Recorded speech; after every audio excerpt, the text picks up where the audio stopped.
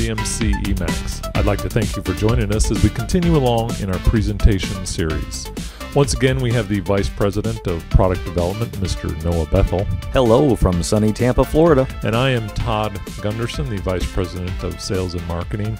And Noah, our customers truly never cease to amaze us with the information during these trying times even. They're sending us valuable data to share with their peers, really. Motors continue to run. We keep testing motors and evaluating them, and this is a great subject. Right, and we've been here answering questions throughout this whole crisis, so we're here to do a presentation just showing this simple, and this happens a lot. The title happens a lot. Replace the motor or the VFD. It used to be pump or the motor, right? I was going to say the exact same thing. Always the pump versus the motor, but it has shifted a lot from is it the motor or the VFD, and that is a common troubleshooting scenario people find themselves in. We're here to help.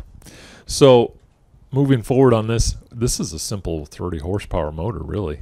Not a lot to it, 4 poles. Right, not large, but possibly critical and certainly attached to a VFD, which raises the concern.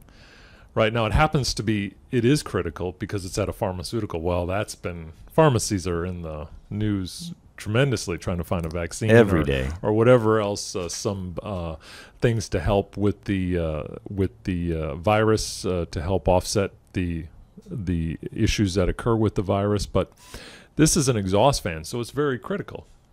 And it was a technician, they were doing a startup. It's a new pharmaceutical company. And they received a fault code on the variable frequency drive, meaning electrical fault alarm. So that's pretty vague. It is, yeah. And often they're going to ask, hey, if you contact the drive manufacturer and say, hey, what do they think? They're going to want you to check the motor because they always worry that the motor is the primary cause. Well, what's the first thing they did? Contacted them. And they replaced the VFD. They didn't really even contact the motor yet. They just said, well, it's given us a fault. It must be a faulty VFD. Right. And all too often, the VFD replacement is the cheapest of the possible options, right? A lot cheaper to replace a drive as far as resources and time than to go yank a motor out and replace a motor. Well, they failed safe here then, and they essentially did just that. They replaced the drive. The VFD was not the issue. Surprise. They reinstalled the VFD. They installed the motor to the VFD, and lo and behold, this is what they got. Same issue, same fault code.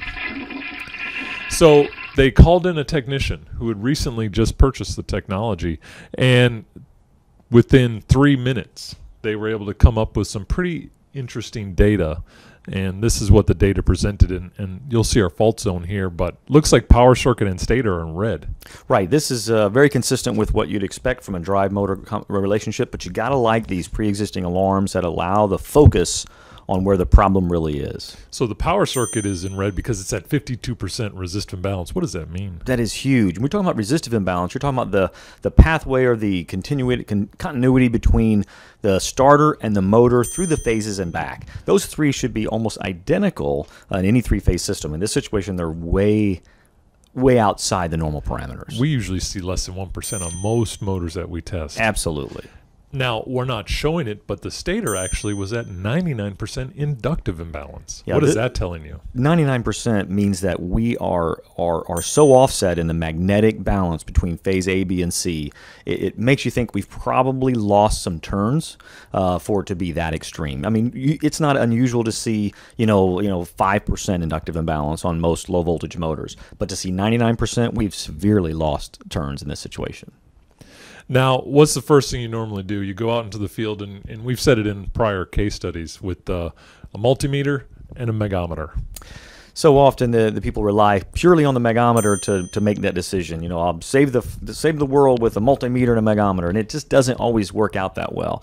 We love the fault zone approach to looking at the insulation to see what's going on, but all too often the amplitude of insulation may mislead some true facts about whether the insulation is in good quality. So if you would have went out there with a megometer, you would be in the gigohm range, and you would say, check.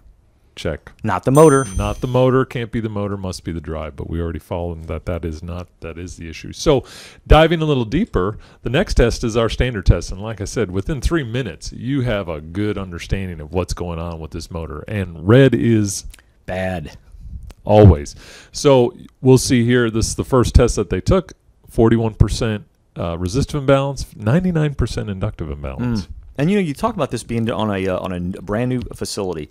Very often they're relying on you to go out with some type of equipment to check off on these new installations before you take ownership. If all you had was a megometer, you'd have checked off on the system and you'd have owned a faulty mechanism or a faulty motor.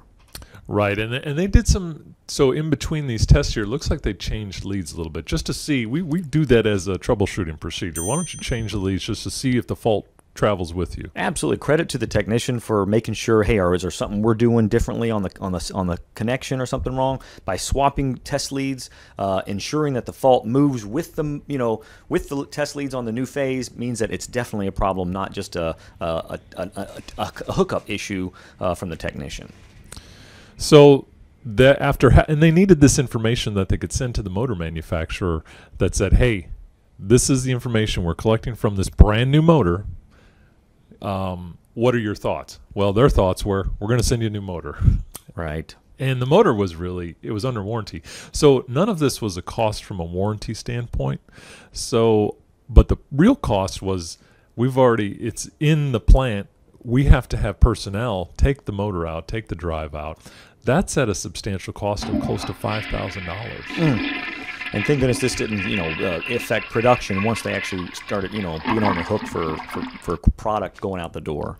Yeah, and we had involved in this case here. There were a lot of union representatives that were involved because there were a lot of different pieces to the puzzle to get this motor, because it was hanging from a ceiling and you had to have many different trades involved to get this out. So that $5,000 may be a very shallow estimate of what Just truly what what the number right. was. Well, that brings us to the end of this case study, and it was very simple. It's just another ramming home of quality assurance and why it's important to test it before you accept it. But as always, we like to thank you for your time. And if you have anything that you'd like to share with us, please, by all means, give us a call or go to our website and contact us there. And until then, you all stay safe, and we'll be putting a presentation out in the near future for everyone to enjoy. Have a great day.